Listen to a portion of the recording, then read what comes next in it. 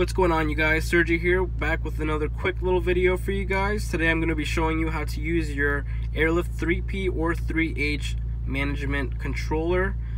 This controller is the same for both management systems with AirLift.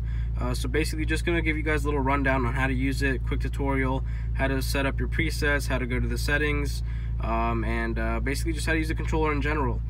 So first, what I'm going to show you guys is how to set up your presets. So what you want to do is, when you want to set up a preset, you simply just press, let's say I'm gonna set my AirLift preset, so that's gonna be my ride height.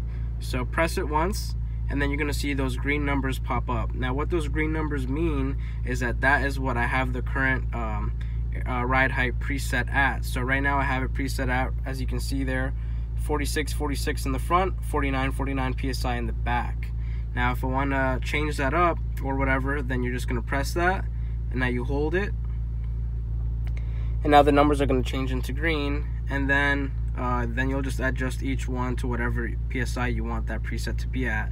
So you just press up or down for whatever bag you want. Now these two are going to be the front bags, and then these two in the back are going to be the rear. So, and then once you're ready, just hold again, and then whoops.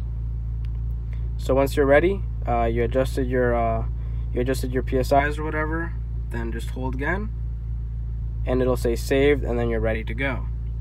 And that's gonna apply for all the other buttons as well. So basically, this is gonna be, for me, my higher ride height, or when I'm going over a speed bump, blah blah blah. This is gonna be my like my lower ride height, and then this will be when I park, air out. And this top button right here, that's so you want to air all the way up. You just hold on to this, airs up, and then when you want to air all the way out to zeros, or however much you want to air out just randomly, then you just press and hold on to that. So same thing. And now if I want to go back to my ride height where I was at, just go on and press once and then double click. So pretty simple.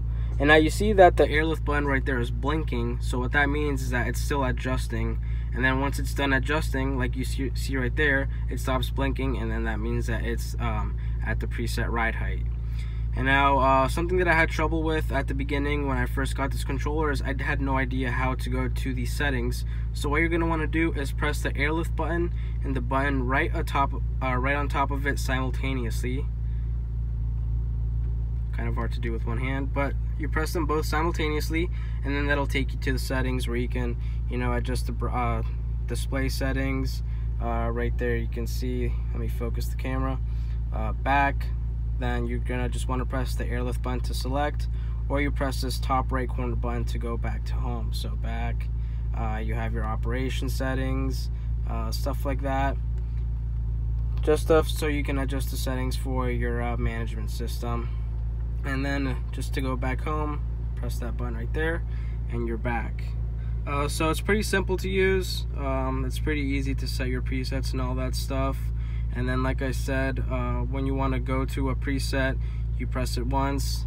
The PSI levels that you have that set at for that preset are going to pop up, and then you just double click, and then it'll take you to that preset. So let me go to my higher ride height, 1, 1, 2. Then it'll go up to that. Button is flashing, and right there, it stops flashing. It's all done. Now right there, my compressor turned on because I did air up. So as you can see right here, my tank is refilling back up. What that means right there, 145 psi. That's how much psi I have in my air tank right now. So obviously, when you air up, it takes some of the air in the tank and it puts it into the bags, so then the compressor fills the tank back up. So that's why you heard the compressor turn on right there. So now just gonna air out for you guys, and if you guys have any questions, just comment down below. I'd be more happy to help out. And I hope you guys found this video helpful to you guys. Hope you hit that like and subscribe button, and I'll see you guys in the next one. Peace.